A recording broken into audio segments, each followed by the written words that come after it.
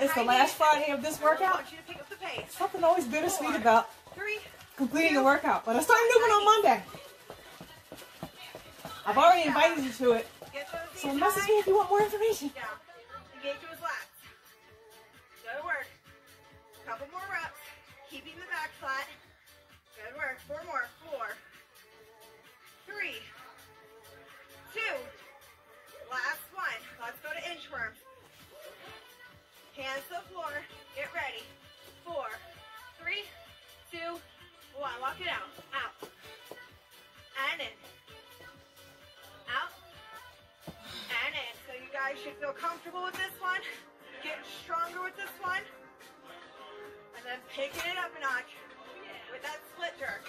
That's the move I'm excited about today. Last one. Split jerk. Dip and press. Here we go. Dip. Press. Front leg. Back leg. Dip. Press. Front leg. Back leg. Dip. I did this last week. It's for some reason I can't get it right. Front and back. Dip. Press. Front and back.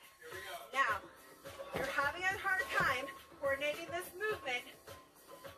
You can just practice the leg work and add the press later. Awesome job.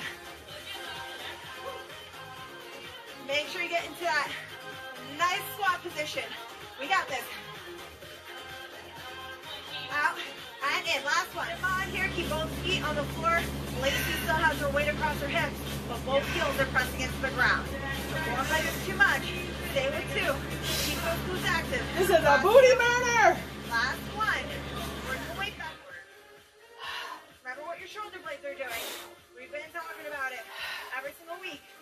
Squeezing as we're rowing. A little bit of a crossbody action. 4. Range of motion all across the board. When I first started this program, I could not get this low. That is because we hit this like almost every day. Mobility Mobility is something that's awesome for a gain when you're doing a workout program. Scoop the toes in.